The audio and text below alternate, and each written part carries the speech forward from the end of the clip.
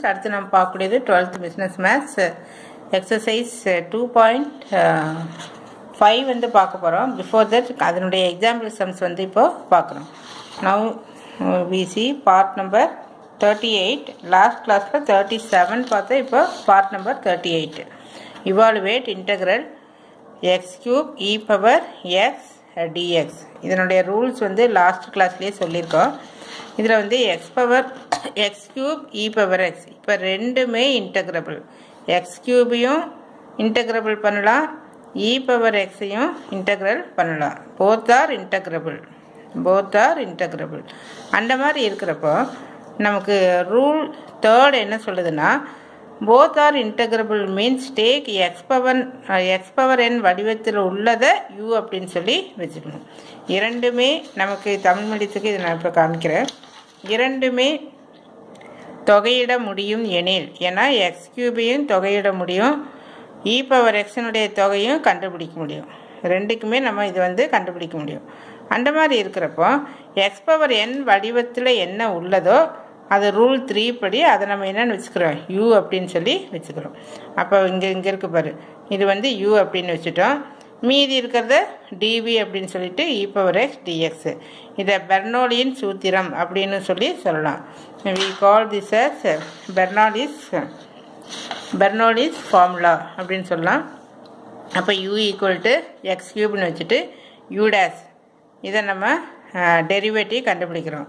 அப்போ you days என்ன, 3x square, U double days 6x, இந்த 2 சைடில் வரும் 6x, then you triple days 6. இதுக்கு மேலே கண்டுபிடிச்சினாலும் அது வேஸ்ட், அது என்ன ஆயிரும், 0 அப்படின்னு ஆயிரும். அதனால் இது வந்து நமக்கு அவசியம் இல்லை. அடுத்தது இந்த பக்கம் ரிப்பீட்டட் இன்டெக்ரல், இந்த இடத்துல சக்ஸசிவ் டெரிவேட்டிவ், அடுத்தடுத்து நம்ம வகைப்படுத்துதல். அடுத்தது இங்கே ரிப்பீட்டட் இன்டெக்ரல். அப்போ இதை இன்டெகிரேட் பண்ணுறப்ப என்னாகும், இங்கே வேணால் நீ இந்த இன்டெக்ரல் டிவின்னு வேணால் ஒரு ஸ்டெப்பு எழுதி பார்த்துக்க. இங்கே இ பவர் எக்ஸ் டிஎக்ஸ் யூஸ்வலாக நம்ம இப்படி கேன்சல் பண்ணுவோம் ஈஸியாக இருக்கிறதுக்காக. இந்த we equal to e power X, இதனுடைய இன்டெகிரேஷன் என்ன, இ பவர் எக்ஸ். தென் வி1 என்ன, திரும்ப இன்டெகிரேட் பண்ணுறோம், இன்னும் அது திரும்ப இ பவர் எக்ஸே தான் கிடைக்கும். வி2 இ பவர் எக்ஸ். ஸோ இப்போ இதை இன்டெகிரேட் பண்ண திரும்ப இ பவர் எக்ஸே தான் நமக்கு கிடச்சிட்டே இருக்கும். இந்த வி1 அப்படிங்கிறதெல்லாம் செகண்ட் டைம் இன்டெகிரேட் பண்ணுறது. ஃபஸ்ட்டு வி கிடச்சிது, ஸோ ஃபஸ்ட் டைம் பண்ணிட்டோம். அடுத்தடுத்த முறை சக்ஸசிவாக நம்ம பண்ணிட்டு வரோம். அடுத்தது அந்த பெர்னோலிஸ் தியரத்தை வந்து நம்ம எழுதிக்கிறோம். சரி, ஃபார்முலா என்ன, யூவி, இது வந்து பெர்னோலிஸ் ஃபார்முலா.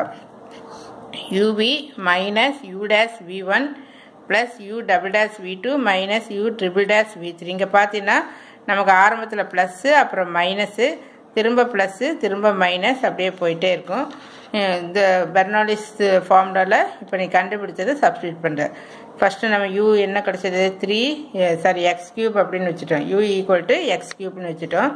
வி நமக்கு என்ன கிடச்சிது, எல்லாமே இதில் பார்த்து எழுதுகிற, அவ்வளோதான். இது எல்லாமே இது பார்த்து எழுதி சப்ஸ்டியூட் பண்ணிவிட்டு இந்த ப்ளஸ் சி அப்படிங்கிறத மறக்காமல் போடணும்.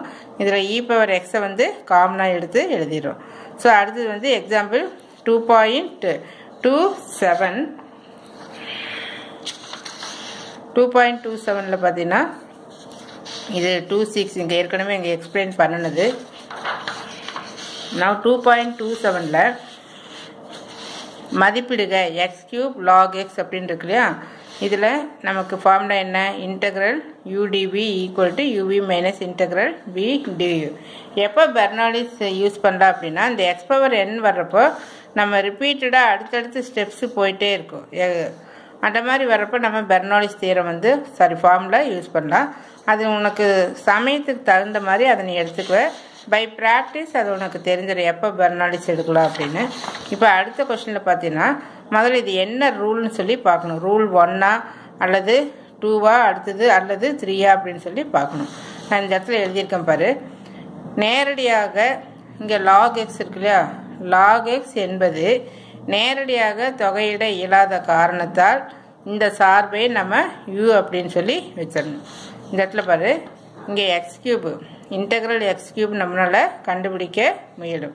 ஸோ ஒரு சார்பு, ஒரு ஃபங்க்ஷன் வந்து நம்ம இன்டெகிரேட் பண்ண முடியும், மற்றொன்று வந்து டைரெக்டாக இன்டெகிரேட் பண்ண முடியாது. ஸோ எதை இன்டெகிரேட் பண்ண முடியாதோ அதை நம்ம யூ அப்படின்னு சொல்லி வச்சுக்கணும். ஏற்கனவே நம்ம பிகினிங்லேயே சொன்ன ரூல்ஸ் இதுதான். தொகையிட இயலாதது இங்கே எழுதியிருந்தோன்னு நினைக்கிறேன். இங்கே எழுதியிருக்க பாரு.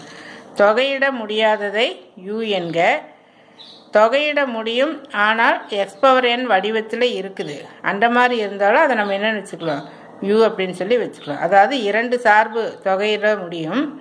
அப்போ ஒன்று இ பவர் எக்ஸும் ஒன்று எக்ஸ் பவர் என்னன்னு இருந்தால் எது எக்ஸ் பவர் n வடிவத்தில் உள்ளதோ அதை வந்து நம்ம u அப்படின்னு சொல்லி வச்சிடணும். ஸோ அந்த முறைப்படி நம்ம பார்க்குறப்போ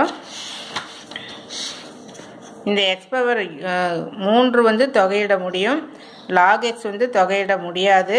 அப்போ இந்த லாக் எக்ஸ் நம்ம என்னென்னு வச்சுக்கிறோம், u அப்படின்னு சொல்லி வச்சிடறோம்.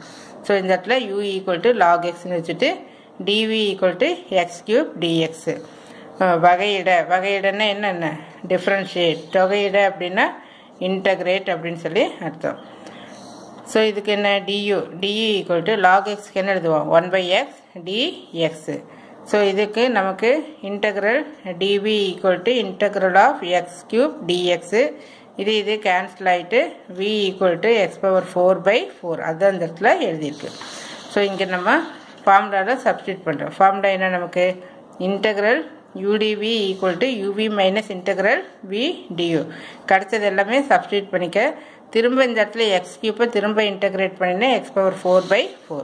ஸோ இதில் காமனாக இருக்கிற டேர்ம்ஸ் எழுதிட்டு log x minus 1/4. So this the answer for this.